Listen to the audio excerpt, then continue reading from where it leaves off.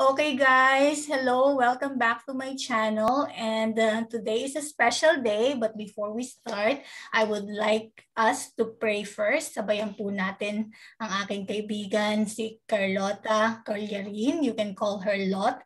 Okay, Lhot, we can start now. Let's pray. Okay, sis. Let's pray. Father God in heaven, I praise you and I glorify you, Lord, sa mga oras na to na naririto po kami ni Sis Wena, Lord, for this fellowship and for this interview, O Lord. Nawa, Panginoon, gabayan niyo po kami ng inyong Holy Spirit, Lord. Yung mga bibig namin, Panginoon, mag-glorify po namin kayo, Panginoon, sa mga oras na ito. And we want to honor you, Panginoon, dahil alam po namin na without you,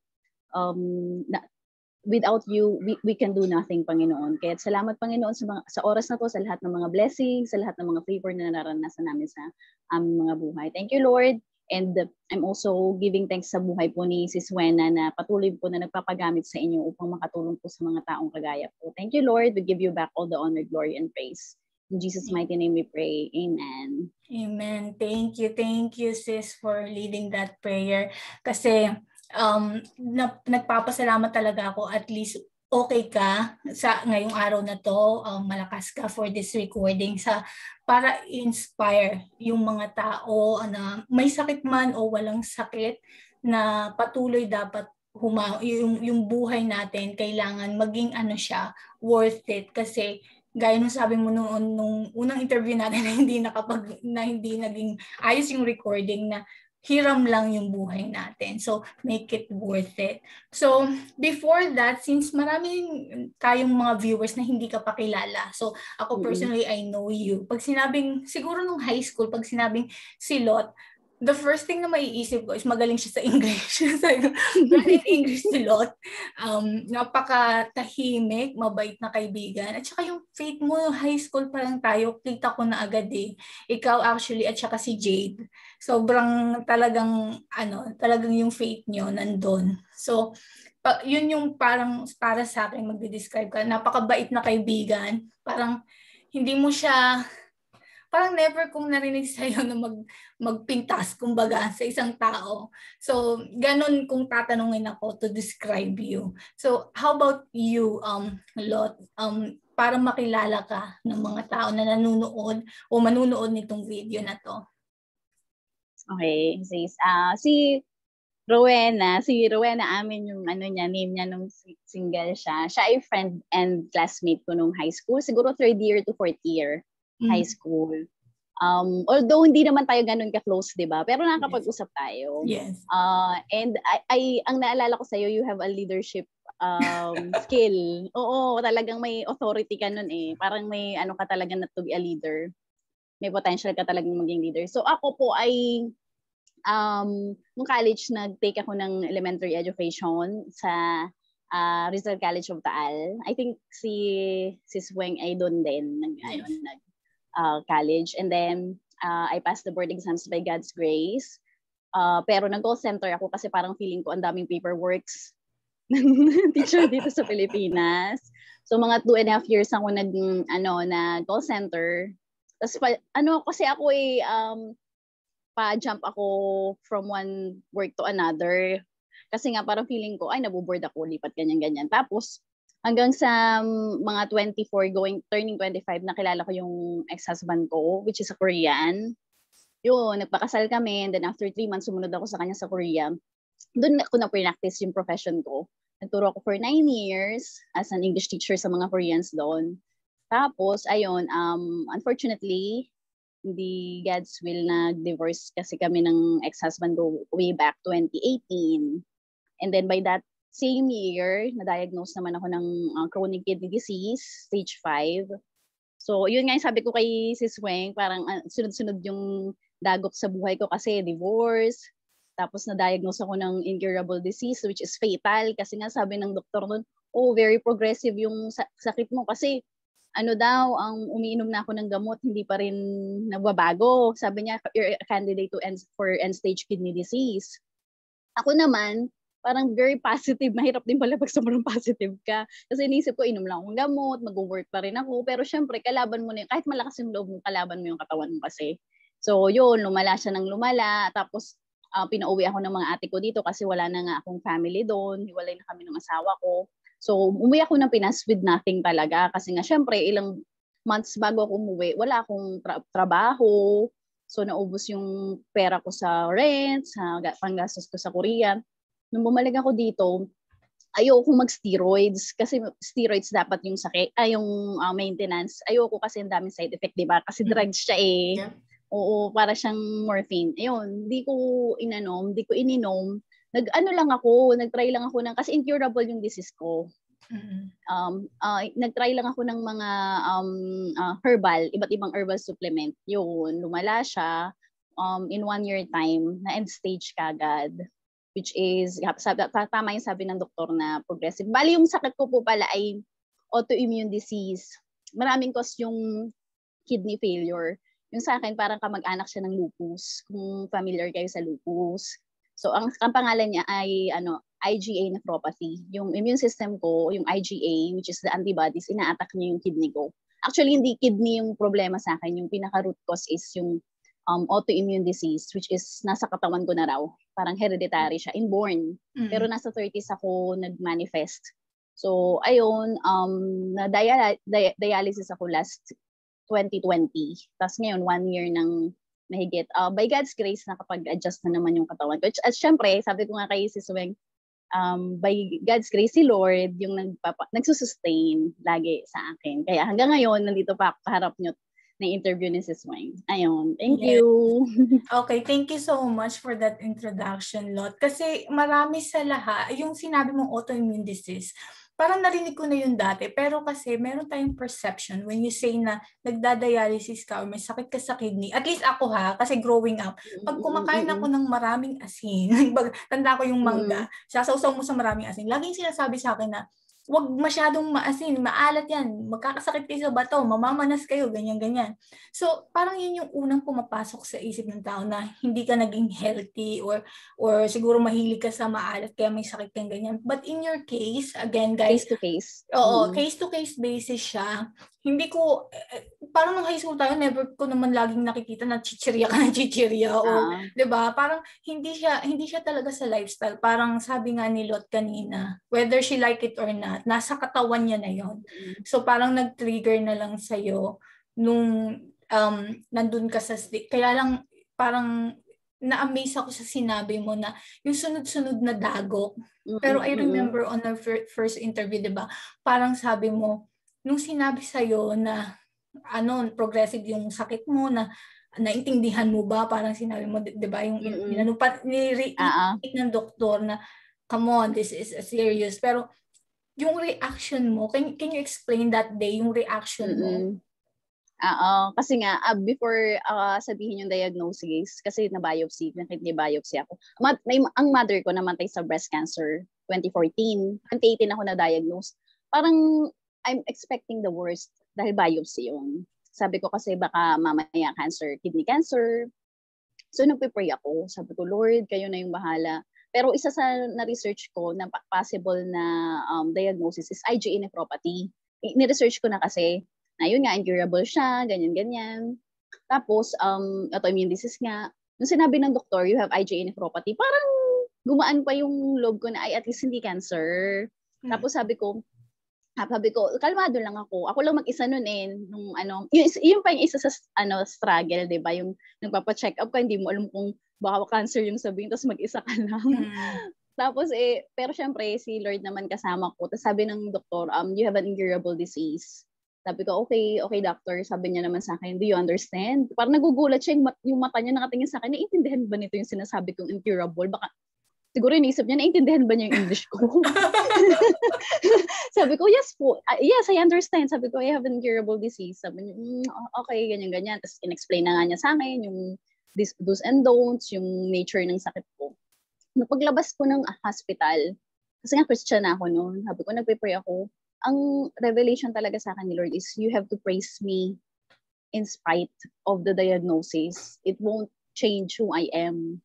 At alam ko na may plano siya sa buhay ko. So habang lumalabas ako, meron akong unexplainable peace sa heart ko na nanggagaling kay Lord na instead of crying, nagpe-praise ako sa Panginoon habang lumalabas ako ng ospital at papunta ako sa pharmacy para bumili ng gamot. Sabi ko, ganun pala yung wala palang imposible sa Panginoon kahit nandoon ka sa pinakamadilim na part ng buhay mo. Kayang-kaya mo siyang i-worship. Kaya mo siyang i-praise. Kung hindi mo titingnan yung circumstances mo, titingnan mo kung sino si God sa buhay mo. Kasi mas malaki siya sa problema to any problem na kakaharapin natin. Sabi ko nga, nothing can separate me from the love of God. Even death, nasa Bible naman yun. Even death, sabi ko, Lord, hindi, kahit pa death, hindi makakapaghiwalay sa akin sa iyo. Anong worst na pwedeng mangyari? Mamatay ako? So what? Pupunta naman ako sa iyo dyan. Kasi I'm saved. I know that I'm your child. So ganun ka, importante po talaga na mayroon tayong assurance of salvation na alam natin, may relationship tayo sa Panginoon. Hindi natin katatakutan even death. Nakikilabot ako. Hindi kasi the way it's true kasi parang ni-ready mo na yung sarili mo. Kasi sabi mo nga Christian ka na noon, so I'm sure you have some months or years of preparation na hinanda mo na kung ano man yung darating may foundation sa'yo. Na. Na-train na ako ni Lord. Yes, may foundation na hindi ka na nangamba. Kumbaga, yung unang pumasok sa'yo is to trust Him.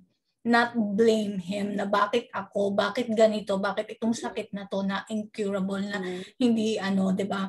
And na-amaze ako sa iyo kasi hindi lang yung yung nakita ko yung post actually, 'di ba? Nag-start ako to reach out with other classmates and high school friends, old friends last year, July. Actually after my birthday. And ang una nilang sinabi is about you and others na wala na hindi ko alam. So dami kong catch up na syempre I need to fix myself rin kaya rin ako umalis kumbaga. So nung nalaman ko yun, sabi ko, tinignan ko yung mo, yung page. Profile. Napakatapang. Parang hindi after yung first cousin ng asawa ko, ikaw yung sumunod na sobrang tapang kasi yung first cousin naman ng asawa ko, she had cancer. So survivor siya. Kasama namin siya all the way. I think since 2016 na-diagnose all the way hanggang sa nag-bone marrow transplant siya. Never ko siyang nakitang negative. Talagang yung faith niya sa naka-survive ba siya? Yes. She's I think she's in remission. Na siya, parang safe na siya. Pero syempre, COVID, parang pa rin siya. Yung kailangan mag-ingat pa rin, doble ingat. At laging nasa sa doktor. Pero yun nga, it changed her life na dati kasi hindi siya ganun ka-healthy. Tapos naging healthy na siya ngayon. So, sa'yo, aside from lalong tumibay yung relationship mo kay Lord, ano yung nabago after mong nalaman yung sitwasyon? It's a humbling experience kasi. Kasi ako independent ako na tao. Yes. Kahit nagkaasawa na ako at lahat. Hindi ako naging dependent sa kanya financially. Since makagraduate ako ng college, kahit nag-asawa na ako, nagpo-provide ako sa family. Self-sufficient. Kahit Christian na ako, parang I have that feeling na, pero I honor the Lord naman kasi nga, syempre, siya nagbibigay ng lakas. Pero inalis sa akin yung lakas. Yung physical strength to earn money. Ayun. Tapos, just last week, habang nakaupo ko sa wheelchair after dialysis, kasi may wheelchair, isasakay ka, kasi palabas ka, kasi nahihilo. Doon ko na-realize, parang nag-flashback lahat sa buhay ko. Sabi ko, Lord, ang lakas-lakas ko noon. Tapos grabe ako magtrabaho noon talagang since college hanggang bago ako mag-stop. Talagang diretso yung work ko. Hindi ako nagpapahinga. Tapos ngayon nandito ako, hinihila ako ng wheelchair. Sabi ko, parang na-realize ko na tinanggal sa akin yung lakas. Pero yun talaga, alam ko it's a humbling. Kung titingnan mo siya as it is, panghihinaan ka ng loob. Yes. Magsa-self-pity ka. Pero pag-iisipin mo na, but I survived because of God's grace. Sinustain ako ng Panginoon. Siya yung nag-provide ng lahat ng needs ko. Nalaman ko kung sino yung true friends ko. Yes. Nalaman ko yung, na at the end of it all, family mo pala talaga yung magsusupport sa'yo. Kasi pag nasa ibang bansa ka, di ba ikaw, alam mo siguro yun. Parang, syempre, may asawa ka dyan. Pero pag malayo ka sa family, pag nawala yung, halimbawa ako nawala yung asawa ko, sino tutulong sa akin? Kahit mga friends sa ibang bansa, may family din sila. Doon ko na-realize, walang tatanggap sa'yo open arms na may sakit ka, kundi family mo rin. Doon ko na-realize yung gift of family na talagang isang gift ni Lord sa buhay natin. Tama, Ayun, yung tama. realization And I ko. think, sabi mo nga, nawala yung physical strength mo. Pero I Mm-mm. think what you have is yung strength mo na ipakita sa tao na lumalaban ka. Yung wisdom mo, yung pag-i-inspire mo. Kasi yung sa mga posts mo, who knows, may mga ibang may sakit dyan na ayaw mag-expose ng sarili nila. Hey, may sakit ako, tulungan niyo ako. Even like asking people pray for me, yun yung courage na kailangan ng ibang tao. Kasi for me, I mean, knock on wood, of course, sino naman ang gustong magkasakit, di ba? Pero if knock on wood, again, so kung nandun ako sa sitwasyon, siguro mas pipiliin kong maging open. Siguro dahil ako, open naman ako lagi sa kung anong sitwasyon ko. Siguro mas pipiliin kong maging open to inspire, kasi gusto kong ano man ang mangyari, kung umalis ako sa mundong ito, yun yung maiisip nyo. May Kumbaga, legacy. na lumalaban pa rin ako. Diba?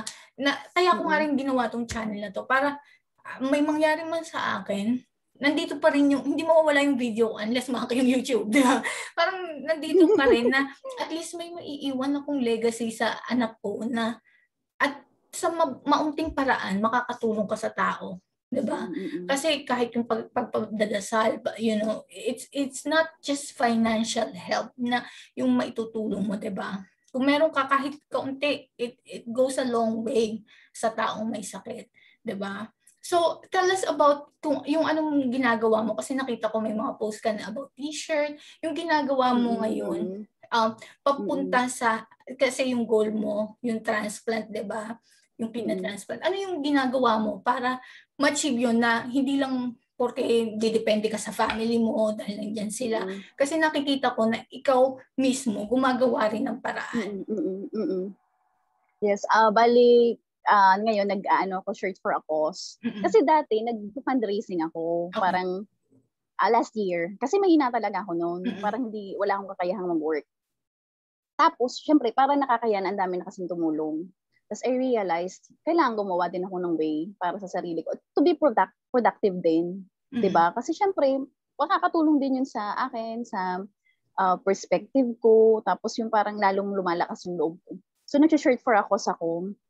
Ako yung although kumuha naman ako sa internet ng design, pero medyo binago ko siya. Tapos yun, ginawa kong shirt for a cause. Tapos, kasi may yung mga galing din sa donations ng iba. Tapos nakakuha din kasi ako sa SSS disability claim ko. Yun yung pinasimulan ko ng negosyo ng pampuhunan. Bumili din ako ng mga puppies.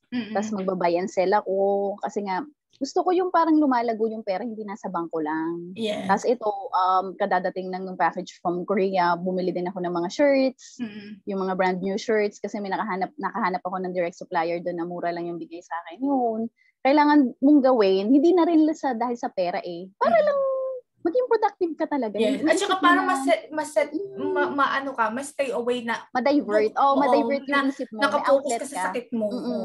Oo, totoo yun. Kasi nga, kapag wala kang ginagawa, isip ka lang ng isip. Right. Imagine mo, madidepress ka. Kahit pa sabihin gano'n ka ka-positive. Yeah. Pag idle ka, dyan papasok yung attack ng enemy sa isip mo na, ay, kawawa ka naman. Oo nga.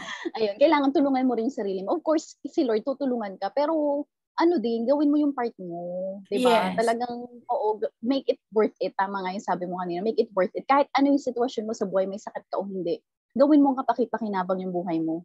Alright. Mag-glorify mo si Lord. Makita ng mga tao sa buhay mo, ay, kahit may sakit siya, how much, ay, nagagawa niyo yun, how much more ako na normal, na walang sakit, di ba? Ayun. Tama. So guys, sana ma-inspire kayo. Hatingnan nyo si Lhot, magbabuy and sell siya, may mga t-shirts siya. So sabi ko sa kanya, sa month ng July, di ba, instead na magpapaprice ako ng money, para rin ma-help natin siya, iaano ko yung t-shirt, parang yun yung pa-price sa mga kung anong activity ko na gagawin. Ang price ay yung t-shirt na bibilhin ko kay Lhot para at least meron din siyang tubo doon, 'di ba, na magagamit niya. At yung naman mabibigyan, Thank 'di you so ba? At much. least nakatulong ka, 'di ba? Share this video, watch this video kahit wala kayong pera, 'di ba?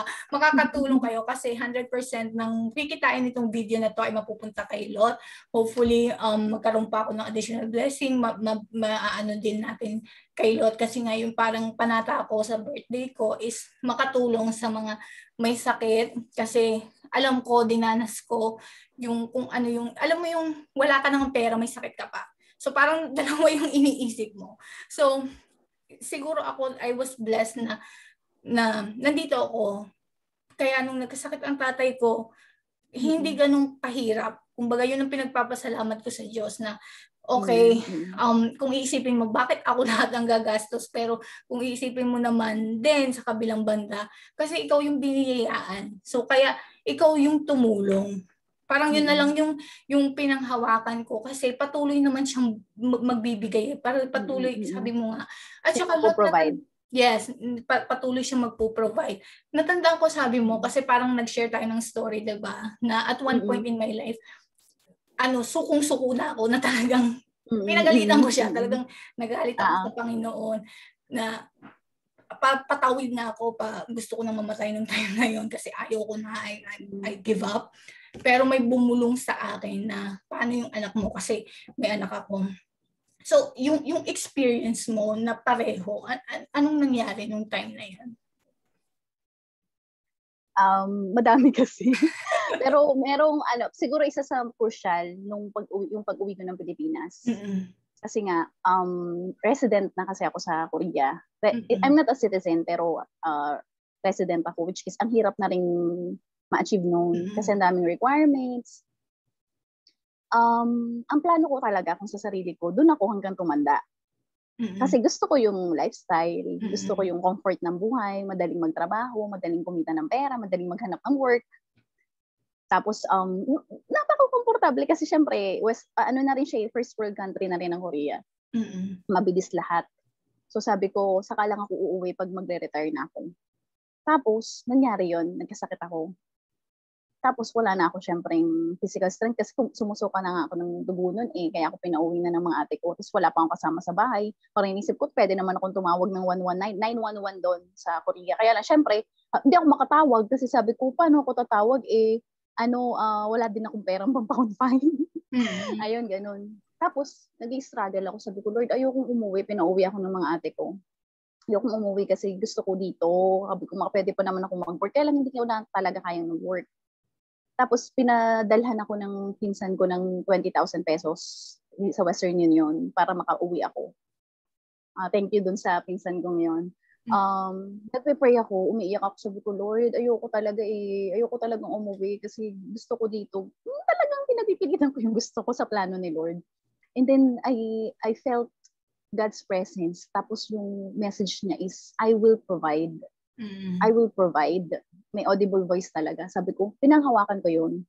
And from that day until this day, na last year, 4 times akong confinement kasi na ICU pa ako, ang daming nangyari. Last year, nung bago ako nagda-dialysis, siguro more than 1 million na yung nagastos namin. Praise God sa buhay ng ate ko, kasi siya din talaga yung nagpo-provide. Pero marami din taong ginamit ang Panginoon na tumulong sa akin at wala kami naging utang. Imagine mo, saan kami kumuha? Wala akong work.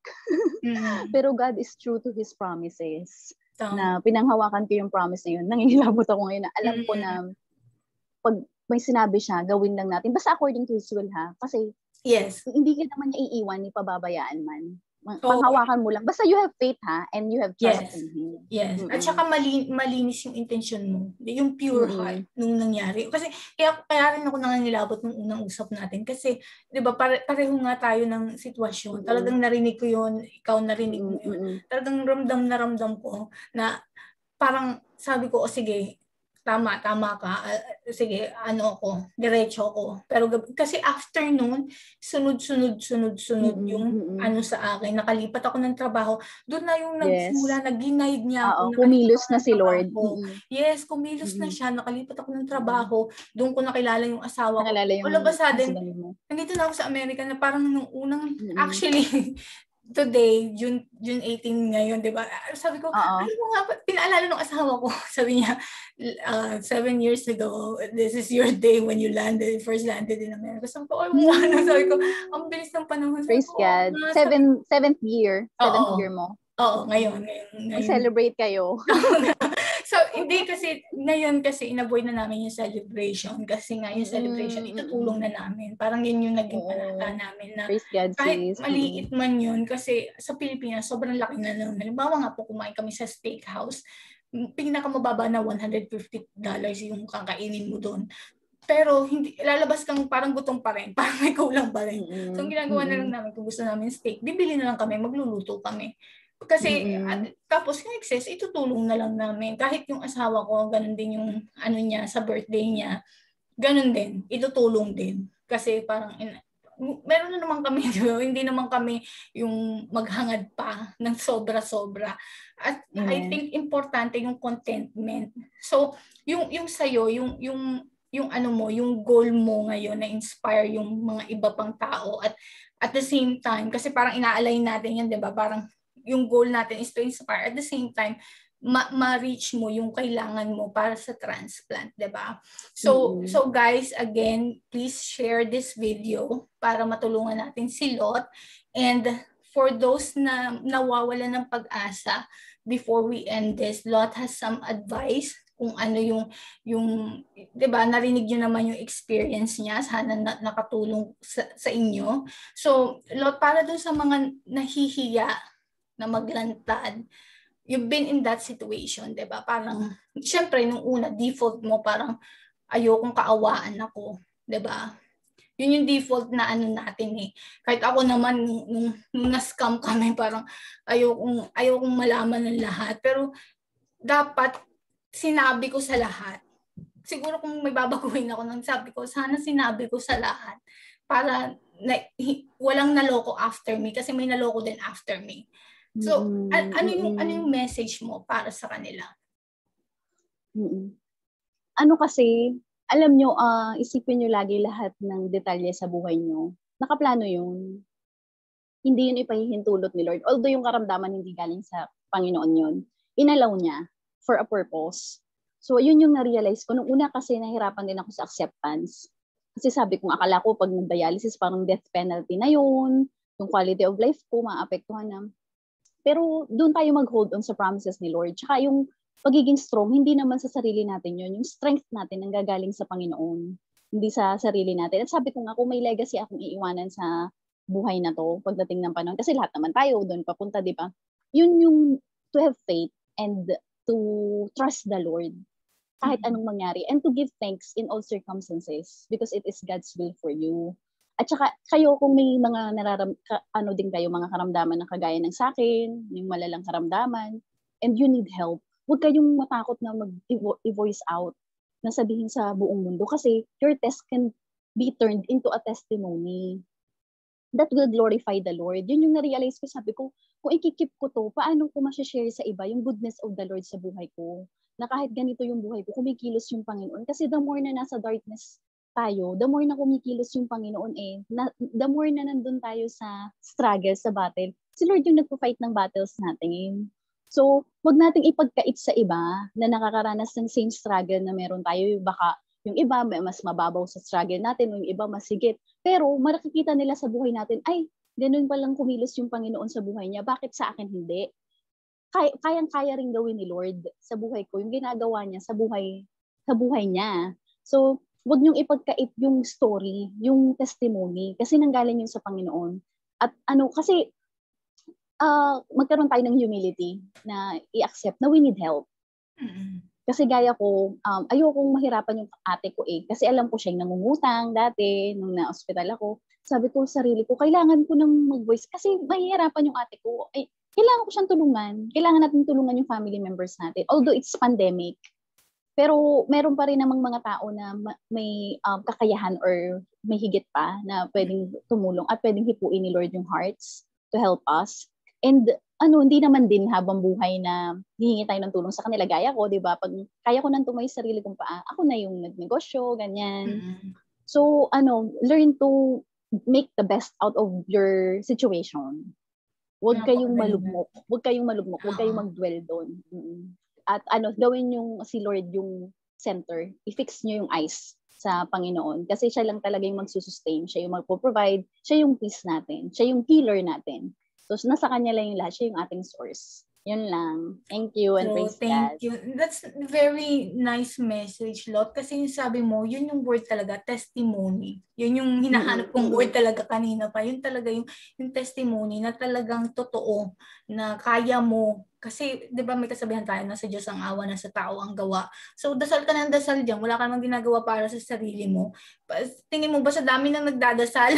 Di ba? Parang wala ka namang, parang sa trabaho lang din yan. Pag wala, hindi tamad ka, wala kang mararating din, di ba? Pero kung patuloy ka magsisikap, lalaban na laban, nandyan ang Panginoon. At yung may faith ka sa Kanya, gaya ng ginawa mo, Lot, na sinuko mo na sa Kanya, ikaw nang bahala.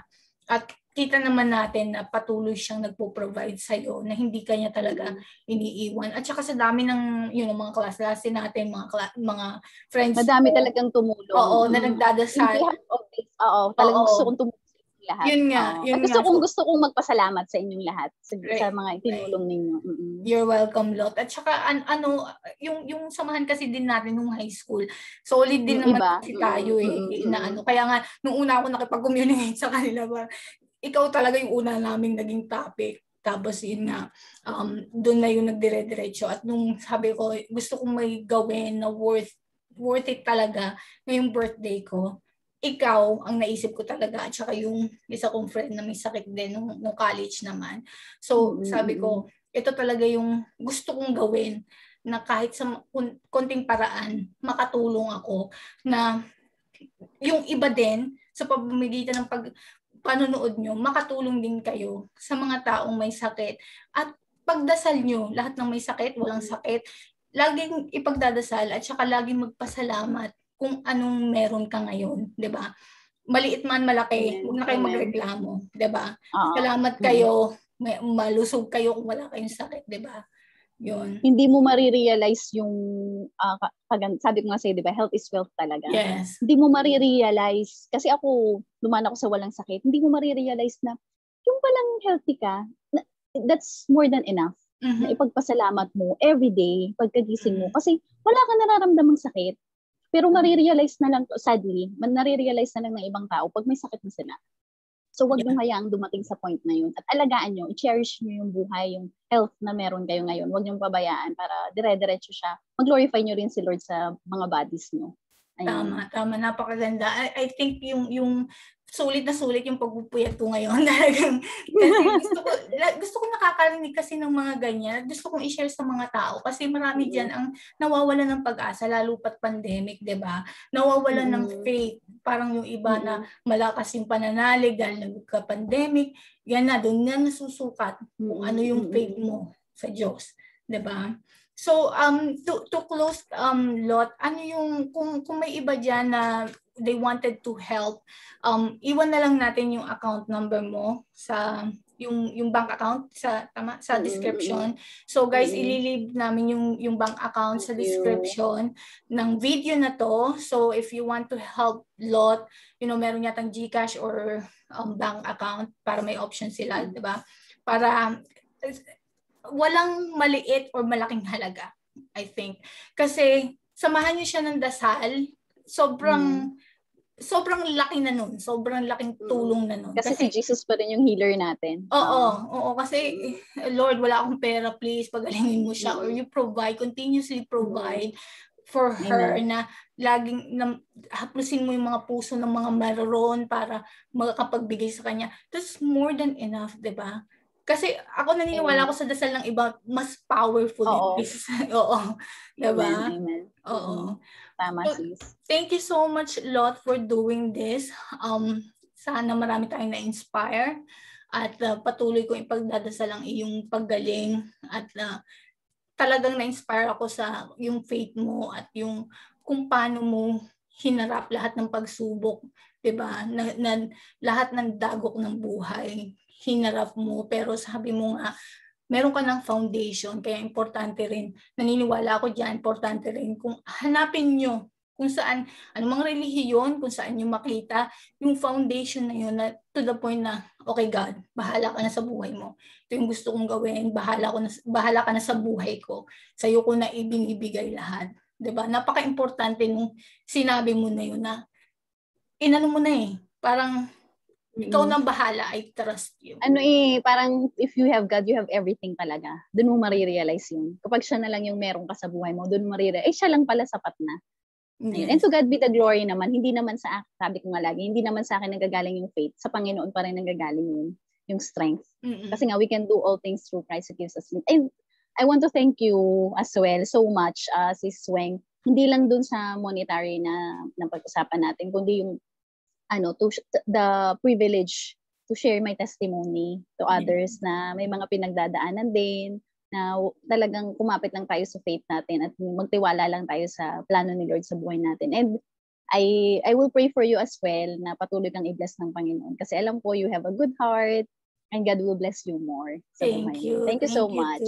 You're welcome, Lhot. And I'm always here, pagdadasal ka namin, yung asawa ko is always asking about you if you're doing well. So sabi ko nga, finally your interview will be today.